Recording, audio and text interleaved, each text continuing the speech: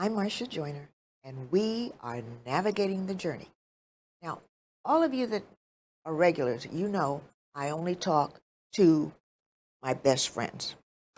Today, however, I am talking to more than just best friends. I am being tutu today. So, and with, and you know her name, Andrea Joyner Josiah. How's that?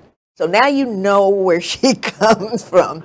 And these two beautiful young men are her offspring. How's that? So I get to be tutu today. Yes. So, Andrea, let's start with you. Tell us all about Andrea and the fact that you were born in Hawaii before it was a state. So you have that beautiful birth certificate that says Territory of Hawaii. Yes, absolutely. I was born in Kealani Hospital, and when it was still a territory. In the same wing as in the same wing as the former President Barack Obama. That's kind of cool connection. In fact, I dated his mentor, which we won't mention any names. Oh, okay. He actually ran track with my brother at Damien. And he got a scholarship to Punahou. So we have, 6 degrees of separation. So tell us about Andrea. Yeah, so my middle name is Ivalani, and born and raised here in Honolulu. I think most of my life I lived here until I graduated from college, UH West Oahu. I started at UH Manoa, but that commute was just too much. I lived on campus my freshman year at Manoa, and then moved back home and commuted, and then I decided maybe I should go to school closer, so I transferred to West Oahu. But yes, I got my degree in public administration, and I had thoughts of becoming an attorney, a corporate attorney, and I met this young Marine from the Naval Academy, and that kind of changed everything. But yes, after graduation, we relocated to Southern California, and that's where these guys That's where these guys come from. Yeah. Yes. But yeah, so I started my career in the insurance industry, commercial insurance. I was with Liberty Mutual for many years, and then a brokerage firm in Southern California, Orange County. And then I had my second baby, who was born with a little heart defect. And so we were blessed to be able to, I was able to be home with him. And I kind of worked from home, working with liability insurance, so I could work from home and be a mom.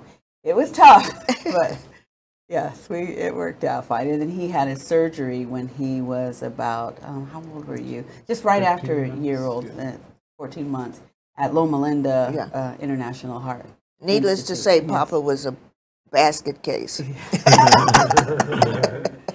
But he's great now, as you can see. So tell us about you, since you've all grown up. Yes. Well, as my mom said, was born in Orange, California. This is Alec, just in case. Yeah. Born in Orange, California, lived there for a couple years, and we moved cross country in a Penske truck all the way across many states. Before cell phone, before Game Boys, just counting sheep on the side. Yes. We moved to Orlando, Florida in 2000, September of 2000. Where Austin and I grew up. It's kind of where I claim my hometown to be, so Orlando, Florida.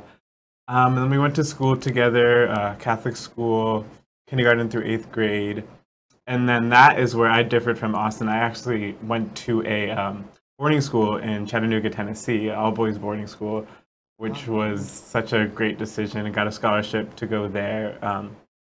After education for both of us, I'm sure, was such a big thing that my mom and my dad instilled in us as education is uplift. So loved learning, went to this boarding school, had a great time. And what's the name of the school? It's called the Macaulay School. I actually have my class ring on, so yes. Macaulay School, Chattanooga, Tennessee. Chattanooga, Tennessee. That's a strange place, but okay. Yeah. Very close to Atlanta, but definitely at first I was like, a boarding school in Tennessee, why would I go there? But for a beautiful campus, beautiful school, awesome teachers, state-of-the-art facilities, so I had a wonderful time there. You got introduced to music so- and theater there. Yes. So music and theater. Yes, that's kind of, so I love dancing since I was a little kid, and I did my first few musicals in high school. I did Annie and Hairspray and Footloose, to name a few. Did a lot of choreography through there.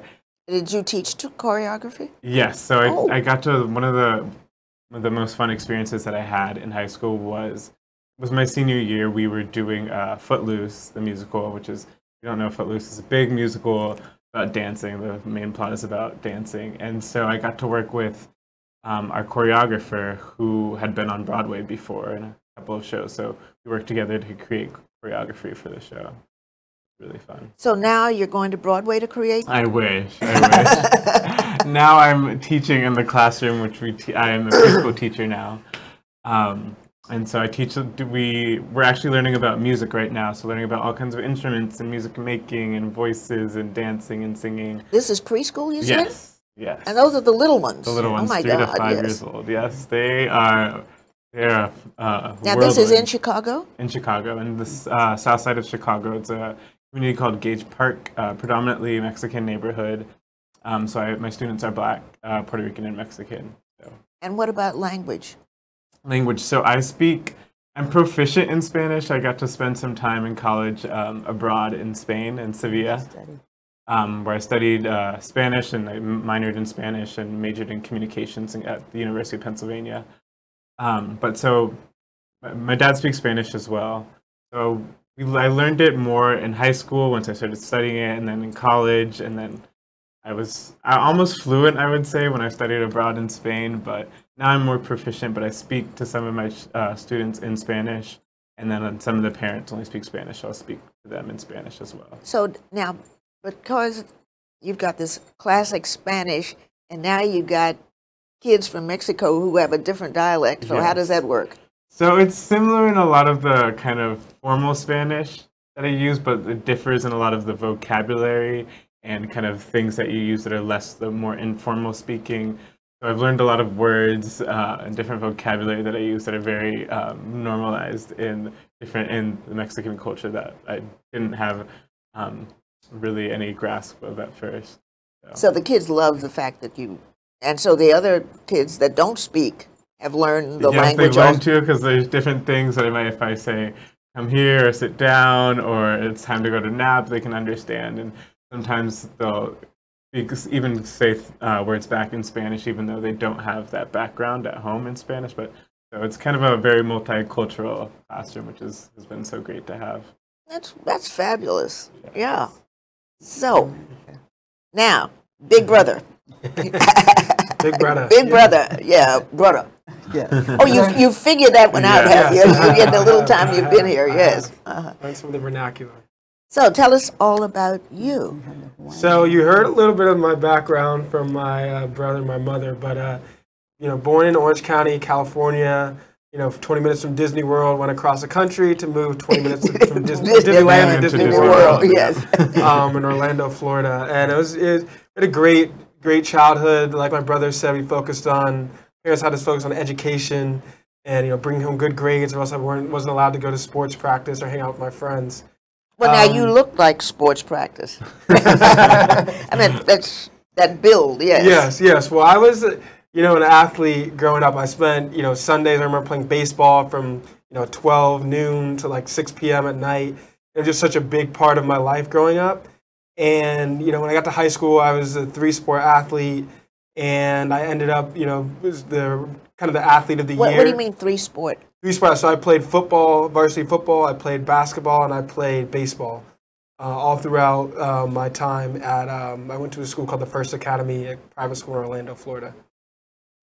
So then, once I graduated, I wanted to study business. I went to kind of a camp called the LEAD program at the University of Virginia. And I heard a talk from the former chief financial officer of Major League Baseball, who was Black. And he talked about some of the urban initiatives he was doing in Major League Baseball and his background being, an accountant. And I thought, I may not be the next LeBron James or Derek Jeter, my favorite athletes, but I could still affect the game or sports in a positive way, even while not playing it. So I ended up going to school in Philly, University of Pennsylvania's Wharton School, and there I studied the principles of business, economics, finance, and I was also became president of the undergraduate sports business club. I was able to help students who are interested in sports kind of pursue a niche industry. It's not an industry where a lot of people are kind of going into. There's not formalized programs. It's tough. It's all about knowing people and developing relationships. I kind of helped facilitate that in my time while in college. And so now I kind of work at Morgan Stanley. Kind of. Sometimes. No. Yeah. Kind of. I do work at Morgan Stanley. Yeah. And that's an impressive title. Come on. Yes. It's so what is the title? So right now I'm an assistant vice president, which is Morgan Stanley. Sort of. So I started out as an analyst. I started as an intern in my after my junior year in college, and then I was able to come back as a full-time analyst and then work my way up to an associate, and now I was just recently promoted to assistant vice president within my group. I work in a group called Private Wealth Management. Basically, there are 500 advisors around the country that manage the wealth of wealthy families, family offices, and such. And I kind of work on a strategic function where we can help grow the business forward. I plan to take my current, what I'm learning in terms of strategy and growing businesses and take that into the sports industry, kind of connecting what I learned and my passion from when I was younger, particularly kind of in a league like the NBA or the NFL, for example. And one thing I'm really passionate about is, and why I started working at Morgan Stanley was I saw a documentary where athletes don't really know how to manage money. There's not a lot of financial literacy. And how do we kind of close that gap? And so athletes focus beyond their career, which is often very short, and focus on life beyond their career and managing their money for their jobs after their career and kind of providing for their families, etc. So I really want to focus on that, once I enter the sports industry in the long term. So, like you said, they get this $1 million signing bonus, and then what? Yes, exactly. So they get a signing bonus, and in the NFL, their contract is maybe 2-3 years, and they only get paid for 17 weeks of the season. So what do you mean 17? So there's 17 weeks in the season of the NFL, but they have to they don't get paid for the rest of the 52. Even though they've got this contract. Even though they got this contract, $1 million exactly. So they got to yeah. make that money last for 17 weeks throughout the rest of the year. And so a lot of players kind of think, in the short term and not in the long term, how are we going to make this money last? How am I going to position myself to, grow beyond my career and set myself up for a career beyond sports? Because sports only last 2 or 3 years. For example, my job at Morgan Stanley could last, until I'm 60 years old. Well, let's hope so. Let's hope so. Your uncle, cousin, Russ? Mm-hmm. Russ, their cousin. Cousin, Russell. Yes. Russell Joyner. Yes. Did you know Russ? Yes, I did know Russ. And he's a perfect example where he played in Boston College, played in the NFL very briefly, but he had a very successful career beyond sports. And that's kind of like how a model of how you can position your sports career, your notoriety, your investments, and parlay that into a successful career beyond sports. Well, he was very successful. Yes. Yeah. Every time we watch the Oscars and we think, oh, he built that. He was a project manager when they redid all of that. Exactly. Yes, the Kodak. Yeah. And he sent me the brochure when he was just beginning, and I taught it around to everybody. See, this is what Russ does. Right. Yes, that's our nephew. Yeah. Listen, sweetheart, we need to take a break, and when we come back, we'll talk some more about where you're going from here. Mm-hmm. Okay? Right. We'll be right back. Aloha and welcome to At the Crossroads. I'm your host, Keisha King. You can catch me every Wednesday, live at 5. I'll see you there. Hi, I'm Rusty Komori, host of Beyond the Lines on ThinkTech Hawaii. My show is based on my book, also titled Beyond the Lines, and it's about creating a superior culture of excellence, leadership, and finding greatness. I interview guests who are successful in business, sports, and life which is sure to inspire you in finding your greatness. Join me every Monday as we go beyond the lines at 11 a.m. Aloha. I'm Jay Fidel of ThinkTech. Our flagship energy show, among the 6 energy shows we have, is Hawaii, the State of Clean Energy. It plays every Wednesday at 4 p.m. Come around and see us. Learn about energy. Keep current on energy on thinktechhawaii.com. Aloha. I'm Marsha, and we're back. And today I'm being Tutu. And I want you to meet my beautiful family, and we'll start with this big handsome one on the end. So tell us again. So anybody that's tuning in late, tell us your name. My name is Josiah, and I work at Morgan Stanley. And my name is Alec Kayla Josiah, and I'm currently a preschool teacher for Teach for America, which is an AmeriCorps program. AmeriCorps. Yes, AmeriCorps program. And now that's real special. Yes, yes. It's been an awesome 2 years so far, teaching and learning from so many other great teachers and people who are involved in the AmeriCorps and Teach for America program. Tell us more about AmeriCorps. So yes, there's AmeriCorps is a program through the government, and there's many different programs. The two that the one that I'm more familiar with, of course, is Teach for America. There's another program that a lot of people will do after they graduate college and then go into Teach for America, where they kind of are associate teachers, where they help with tutoring and different things. But Teach for America is kind of one of the bigger AmeriCorps programs. Yeah, so before I graduated from University of Pennsylvania, I was figuring out what I wanted to do, and talked to some of the different recruiters from Teach for America, and it seemed like such a great idea. I had background in teaching dance through a program called City Step Pennsylvania, and which we kind of tutor and mentor students through the arts and some of the youth in Philadelphia and South Philly and West Philadelphia. We teach dance and arts and so many different other things about surrounding identity and race and different things like that. So I decided to do Teach for America in Chicago, and it's been a wonderful time. It's been cold, for sure, as a Florida boy, but it's been a wonderful experience. So let's go to your mama here. A real Kama Aina. Yeah. Yes, a real Kama Aina. And then we'll come back and talk some more about AmeriCorps, and that's exciting. Yeah. Andrea, darling. Yes. So what are you doing now? That they're all grown up and gone, so... Yeah, so I'm trying to reinvent myself as a woman, empty nester in Orlando, Florida, and I left my career recently in higher education. I was traveling quite a bit. I was living in hotels more than I was at home. And so I always knew that I would go back to my insurance career. And so I had that opportunity. That for my license, my life, health, and variable annuity license. And now I'm working with seniors and helping them get insured through Medicare Advantage. And, you know, there's original Medicare, and then there's certain additional benefits through Medicare Advantage. So I'm affiliated with a local agency. And in addition to that, I also do critical care, disability, accident with another firm as well. And what else do I do? I'm a beauty consultant, which is okay, well that very works. Fun, yes. Yeah, that works. And so I get to work with young women and inspire them, you know, other opportunities, and so they can continue being stay-at-home moms or students, etc., and not, you know, so be their own boss and have their own business and not have to worry about, you know, the typical 9-to-5 job where they have to have a babysitter or nanny like I had when I was a young mother.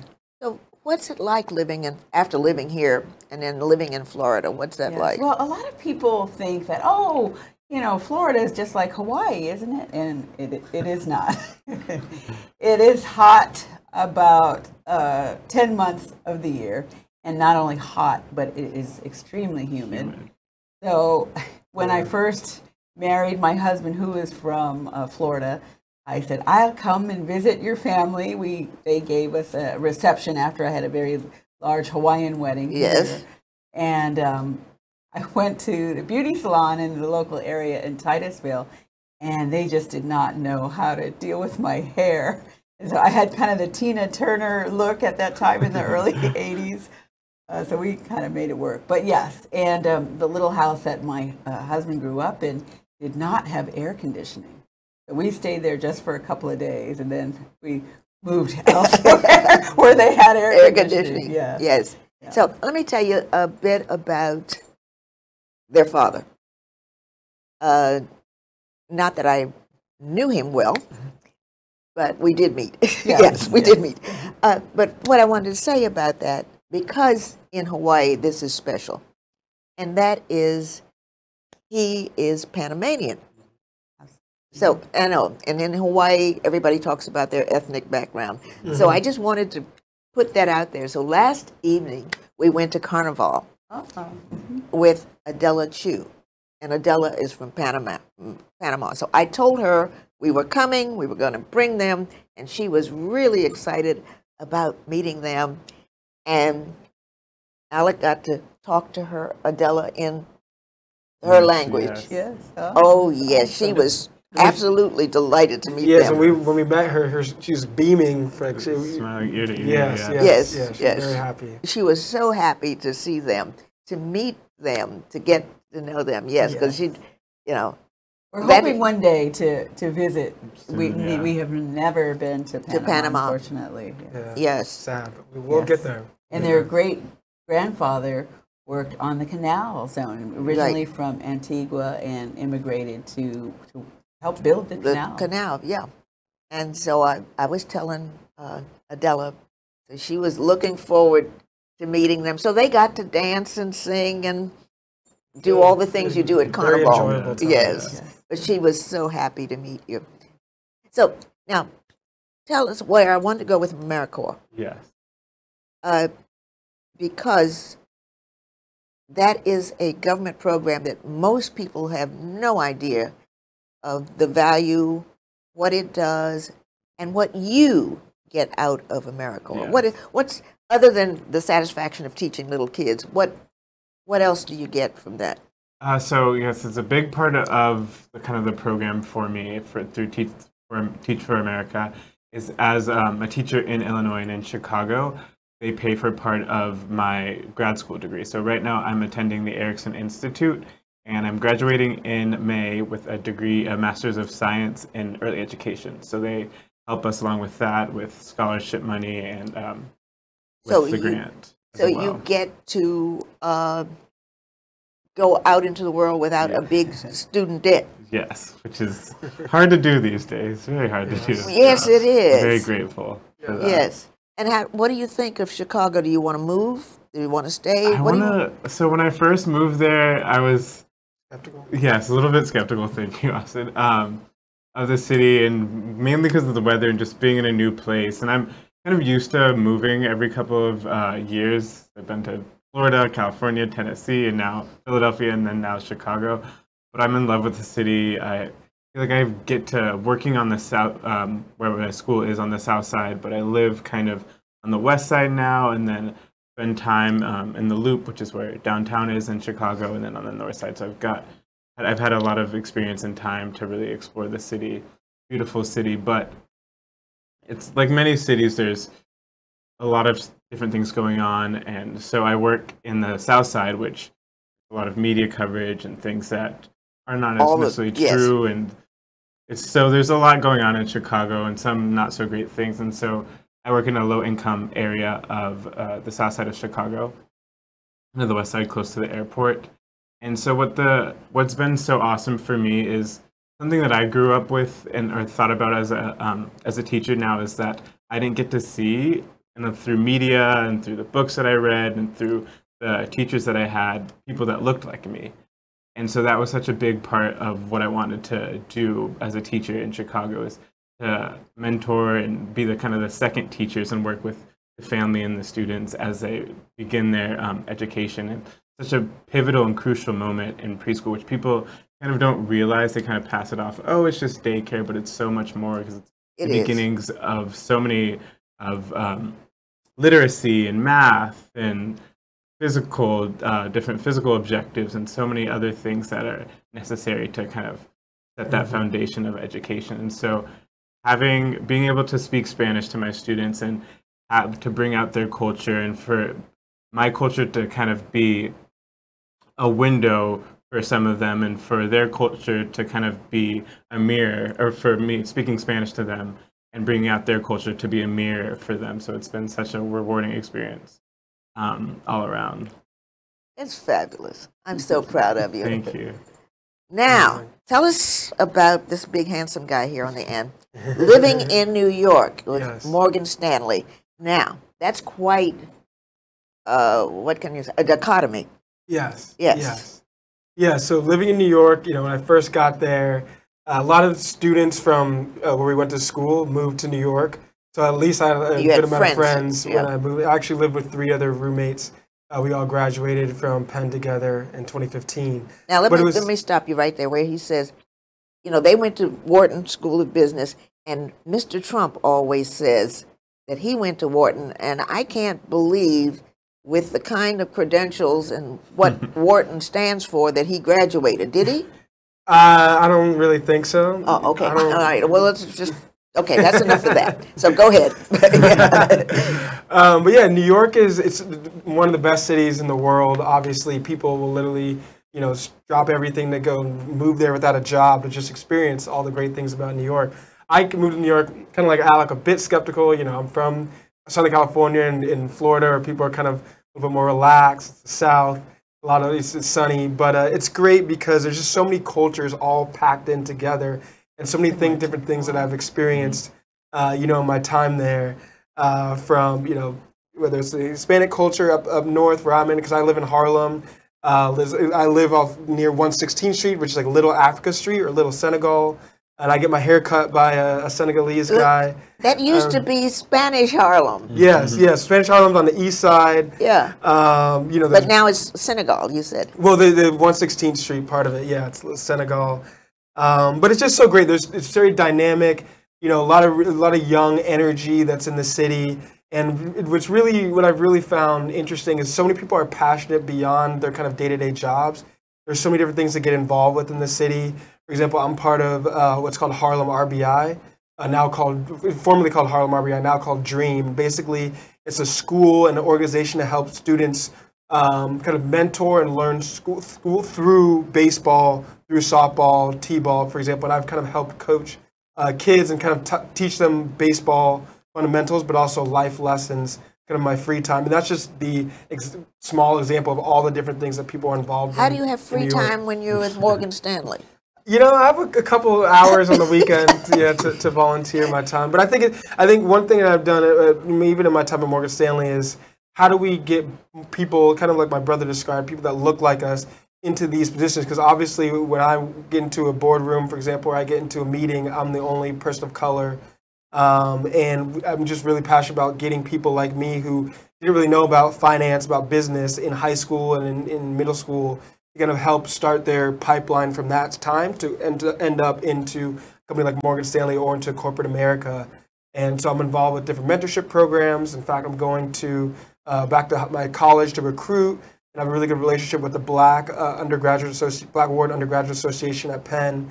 And it's really important to me to kind of get more people, because I didn't really have an idea when I was in college that, I can work at these companies, but I kind of find it through myself. I want to help, find that pipeline for other people in So there's college no and problem with moving up the line at Morgan Stanley? It's tough. I say it's tougher than, the average person. It's what I've done is it's kind of really important to create like an alliance and mentors and sponsors. And I have a mentor who's Black, and he's going to help me navigate the firm and people I need to talk to, the different steps I need to take, what the skills I need to bring to the table. Shaving every day. I didn't even shave this morning. Not at work, on vacation. But I think those kind of things are really, really important for people of color who don't have those examples all the time. Kind of help navigate the firm and go reach beyond the analyst, associate, more junior levels of the firm. That's fabulous. That's absolutely fabulous. Well, they're telling me that we're out of time. Aw. Aw. Yes. So when are you coming back? Sooner than later. Yes. I've had not enough time here. Not Yeah, enough there's time. not enough time. I'm coming back, They maybe came next year. for their grandfather's 88th birthday, Yeah. We did. which we was a did. surprise Yeah. for him. Right. Yes. Absolutely. And everybody knows that I talk all the time, and it was hard for me to keep that quiet. I mean, it was really hard. You did a good job. It was Yeah. really hard. But so when will you be back? Especially the two of you. In fact, we can talk again, long distance, because this is the new generation, so we can talk to you long distance.